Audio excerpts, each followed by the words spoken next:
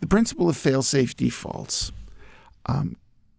If you like, or if you've ever watched any of the old Cold War movies where the bombers are getting ready to attack, the bombers fly to a certain point and then they stop.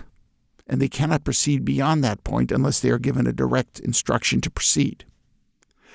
And they call those points the fail-safe points because that way if communication breaks down, failing, the bombers will stay where they are and not attack.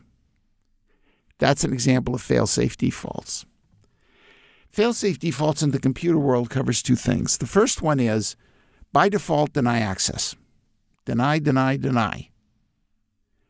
Explicitly give permissions. That way, someone who's reading a program understands exactly what permissions are being given.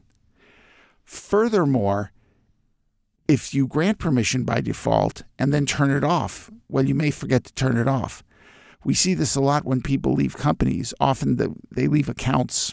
The companies will leave accounts active for quite a while, even though the worker is no longer there. The second one, pretty much everyone knows that. Or I should say, that's the obvious statement of the principle. A much less obvious one is what happens when failure occurs. The system should always fail safe in the sense that when failure occurs, the system is just as secure as when this process that failed began. So in other words, in failing, you don't give away any information or privileges. Now here's a very good example of this. Your program is going to pass input to a second program that's going to act based on the input. And you have meta characters, single quote, double quote, $, exclamation point, question mark, and so forth. For example, the second program treats the vertical bar as a command separator, a pipe, for example. And letters, digits, and hyphens will not cause these special actions, and you know that. But those are the ones that, as of now, cause special actions.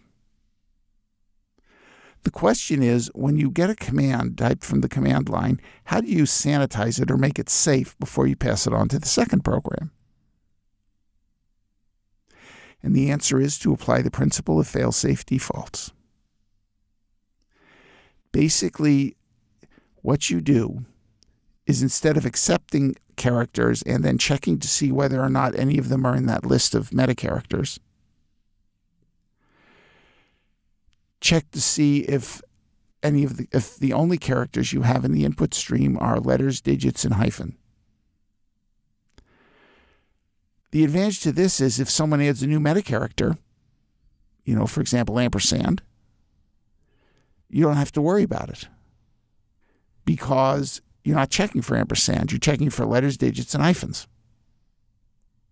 This, in fact, did happen on a system at one point when a new meta character was added. The server didn't check for it because it didn't know that it had been added. And as a result, you could get into the system quite easily until the problem got fixed.